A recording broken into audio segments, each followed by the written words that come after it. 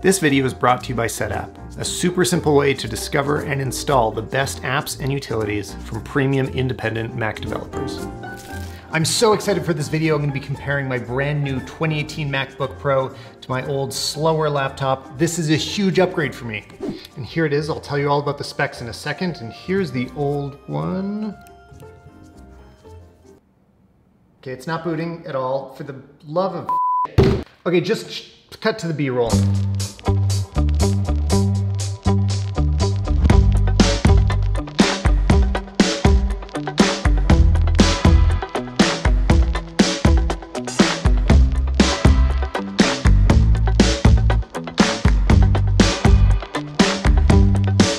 Seriously though, I had this all planned out. The idea of this video is what's it like for a normal computer user to upgrade to the 2018 MacBook Pro. This is my 2013 MacBook Pro that I've been using a lot for years.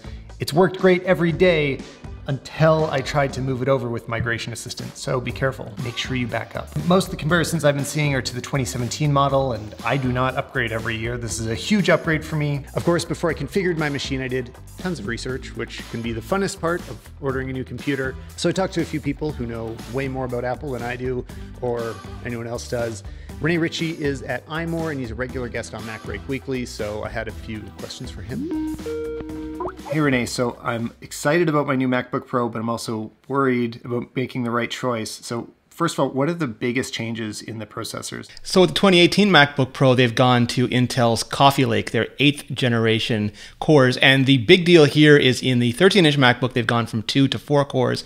And in the 15-inch MacBook, they've gone from 4 to 6 cores. Even after the Throttlegate controversy is blown over and we're not worried about it anymore, I've still seen that some of the benchmarks are showing similar performance across the different processor options. When do I know when it's worth upgrading? Like, what's the biggest difference with the i9? With the i9, you just get a bigger burst. So it has higher baseline and higher turbo frequencies, but because it's doing more performance, it's gonna get throttled down faster. So what you have to balance out is if you're doing a lot of sustained work, like for example, if you're rendering video where those cores are gonna be hot for a long time, then you're probably not gonna notice much of a difference. But if you're doing things that work on a short burst, like you're launching and closing and doing a lot of sequential tasks, then the i9 might give you that faster initial burst. I like to think of i9 as a vanity metric though. It's sort of like I bought the top of the line Mac, lulz. But for most people, they won't see a big enough difference, I think, to warrant the price jack. So, but for video editing, do you feel like the i7 is a pretty safe choice? Yeah, I think, at least personally, for video editing, my biggest bottlenecks are seldom processor. I mean, these days, a lot of them are fast. The biggest performance boost I got was getting the bigger hard drive. I'd actually talked myself into getting the fastest i9 processor, but in the end, I canceled my order and reordered it with an i7 so that I could upgrade the internal SSD. So then my other big concern was the keyboard. The 2016 models were notorious for getting little specks of dust under the keys and then the whole keyboard needing to be replaced.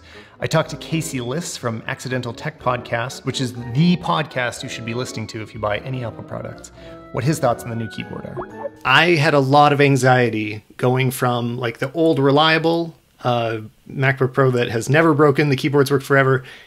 How likely is it that they fixed it on these new ones? You know, it's hard to say so soon. I have a year-old MacBook Adorable, which is the 12-inch MacBook, and certainly it is the first Mac or Apple device that I've owned where I've needed to take compressed air to it in order to fix it. I've never had to do that before, but it's only happened a couple of times in the last year, and it's always fixed everything pretty much straight away. With the new ones, I looked at the iFixit teardown, which I'm sure you've seen as well, and it certainly seems like there's improvements. Apparently Apple's put a membrane or a series of membranes around each of the keycaps such that it keeps all of the detritus and dust and sand and whatever crumbs from getting under the keycaps, which is super important. Now, it's not flawless, but it's a lot better. So all indications at first anyway seem to be that it's going to be deeply improved, but only time will really tell if it's 100% fixed. So let me know after a few months and you tell me. And for the first time ever, my old Mac wouldn't start up. And I really want to use Migration Assistant because of like little system preferences I have hidden, or even if I don't, I need to get my data off of there. So I've got an appointment at the Apple Store. Hopefully a genius can help me. My old computer was pretty slow, but it never had any serious issues like this before. I'm positive it was caused by Migration Assistant.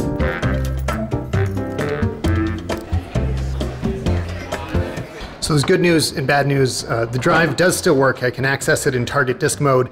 but I still can't boot from it. Migration Assistant still won't work, so I'm gonna have to start from scratch. And by the way, excuse the mess, our studio is being renovated. But that's okay. Fortunately, I have a few other machines I can test here. So this is my wife's 2015 15-inch MacBook Pro, and this is my 2013 27-inch iMac. My first test is gonna be importing photos into Lightroom. This is like probably my worst bottleneck right now. It just totally chokes all the time. It takes forever to copy the files over and then render previews. So I'm gonna import 200 raw photos that were shot on the 5D Mark IV, and I'm gonna generate standard previews. Usually I'd be importing more than that, like a card holds 2,000 to 3,000, but it'll give us an idea where the bottleneck is. I'm actually expecting Lightroom to be the bottleneck and there not to be a huge difference here, but we'll see. Wow, so I'm not even gonna bother testing that on the iMac. That came out way closer than I expected. The 2015 MacBook actually rendered it 2 seconds faster. I would put that down to that they're doing the same thing. The bottleneck probably lies either in the copying it off of the card or in Lightroom's optimization. I hoped it would make a difference, but it doesn't. All right, now to test exporting out of Lightroom. This isn't a huge bottleneck, but I just wanna know. Same 200 files, they both have the same presets on them. Actually, wait, I'm gonna plug in this iMac. Right now, I kind of use this iMac as my power workstation when I need to get serious work done, but I'm hoping that in the future, this will be fast enough to kind of replace this and I'll just be able to use an external monitor. Damn, the iMac took a few more seconds longer to import. Okay, anyway, let's export out of everything here. These will be full resolution JPEGs with minimal compression, tiny bit of sharpening. All right, now I'm seeing the difference I wanted to see. The 2015 MacBook Pro came in at 17 minutes and 16 seconds. iMac, 10 minutes, 14 seconds. That's a huge difference. But that's what I'm used to. My laptops are always slower than my desktops. The new MacBook Pro came in at 9 minutes, 45 seconds. So that's one step closer to letting this be my full-time machine, which it's gonna have to be either way. Let's move along to Final Cut Pro, another application I use a lot. I'm gonna start by using the Bruce X test. This is an XML file you can download so you can compare basically any computer. You can go download it too and compare it to all my computers. All right, let's start some exports. All right, now things are really getting interesting. The 2015 MacBook Pro took 2 minutes and 31 seconds. The 2013 iMac, 1 minute, 35 seconds. And the all-new 2018 MacBook Pro just took 36 seconds. That's 3 times faster than this. That's a minute faster than the iMac. I've got to say, I'm pretty happy about that. Remember when I said that I wanted to use Migration Assistant for this new computer? Well, it's because I just don't have a lot of time to waste setting up all my new applications and finding my system preferences, and there's a million things to configure about a new computer.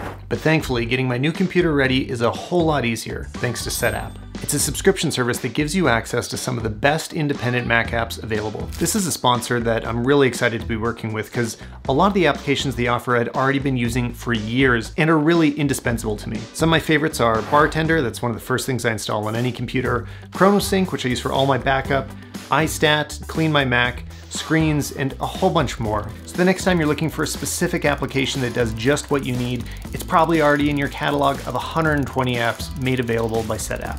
So go to stpp.co/Stallman to find out how SetApp can make your Mac experience better. So it's been a few more days. I've had some time to really live with this laptop, get a little more used to it. I did a bit more testing. Probably my biggest discovery is that the huge bottleneck in Lightroom was because my external drives were too full. So there's 500 gigs left on a 5 terabyte drive, and that took what should have been a 3.5 minute download to be about 20 minutes. I know that it doesn't apply to this new computer, but it's something you should be aware of. And also that slowdown doesn't happen in the Finder when you're copying files, it's just a Lightroom issue. I've also got to talk about a few details about this design. I know it's been around since 2016, but there are some things that I'm encountering for the first time because I just got this computer. Usbc has been frustrating, and I don't really blame Apple here. I know that they thought if they put them in all their laptops and make it the only option, the whole industry will catch up. That's what happened when they put USB on the iMac.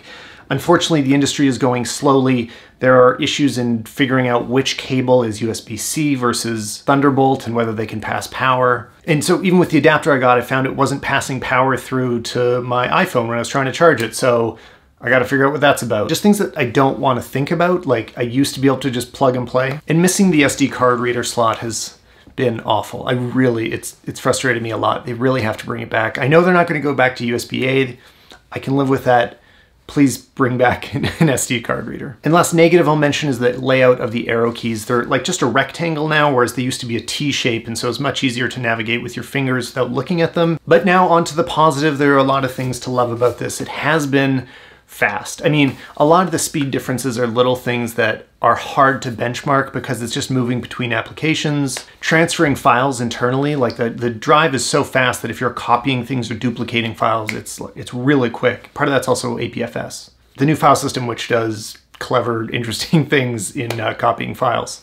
The only times I've had Final Cut slow down so far is when I apply blur effects, which I don't do often, but everything else I could chew through quickly, even 4K. My exports they feel instant, really. Like, I feel like I'm not even waiting anymore. Oh, and also the speakers sound amazing, like weirdly good coming out of a small laptop, especially if you're used to an old small 13 like I am. There's actually bass and stereo separation. And then the keyboard, haven't had any problems with it yet. I have been enjoying using it. I know other people have complained about the shallow travel of the keys, but it's been working well for me. This is probably a personal taste thing. And the fingerprint reader has been great, and overall, I've been loving this upgrade. This is the time to do it. Like, when this generation first came out, I think there was enough problems that it was worth waiting, but I've been really happy that 2018 was the year that I did it. I'll be talking more about the MacBook Pro in the future, as well as some of my favorite applications and utilities that I use on it. So come find me on Twitter, where I'll be posting more about it, and thanks again for watching.